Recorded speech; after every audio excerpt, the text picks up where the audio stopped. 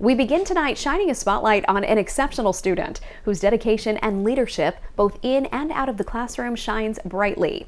Our senior reporter Quinnis Jones has his story in our Student of the Week report. That's right. Our Student of the Week is Kyle Marin of Jefferson Davis County.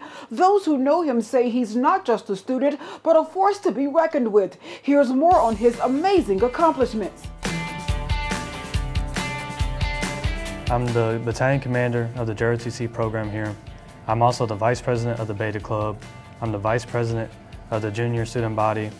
I'm part of Marin Youth Council, and I engage in archery and track. I take dual enrollment classes. So far I have took college algebra and composition 1. I am very elated to receive this award, even though it doesn't look like it, but I'm just so glad that I was able to be nominated and thought so highly of. I plan to be a fighter jet pilot in the Air Force. Here I am the senior army instructor for the JROTC program.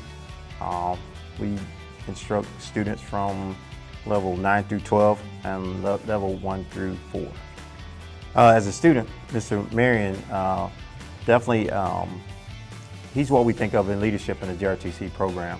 Not only is he a leader in the class in the JROTC program, he's a leader in the school as well, out in the community.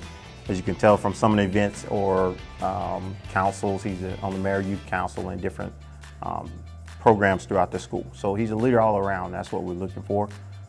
So that's why Mr. Marin was one of the reasons why I nominated him for Student of the Week. Well, one, I hope to see that he keeps doing what he's doing now, so that not only the cadets, the low-level cadets, but the students at the high school understand from being a leader and being a good student, great things can happen, and I hope that he continued to do what he's doing now and continue to get recognized so that other students understand good things happen from good behavior. Fox 23 Student of the Week is sponsored by William Carey University and Plum Trophy Sales of Sumrall.